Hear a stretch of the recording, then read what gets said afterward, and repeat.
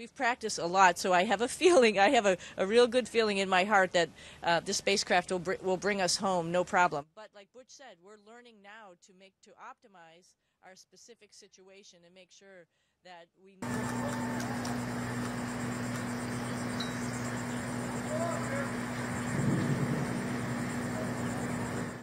We've been through a lot of simulations for this spacecraft to, go through all sorts of iterations of failures. And I think where we are right now and what we know right now and how the spacecraft flew as it was coming in to do the docking as Butch described, I feel confident that if there was a problem with the International Space Station, we can get in our spacecraft and we can undock, talk to our team, and figure out the best way to come home.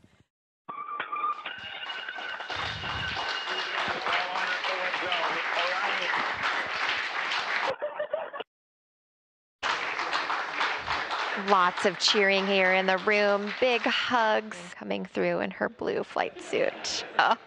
And followed shortly behind by Commander of Starliner, Butch Wilmore, now back on the space station, the third visit for both astronauts.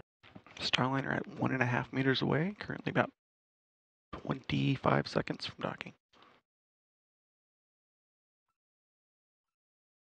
Have confirmation of contact and capture of NASA's Boeing crew flight test and Starliner aboard the International Space Station. Butch and Sunny have made their arrival.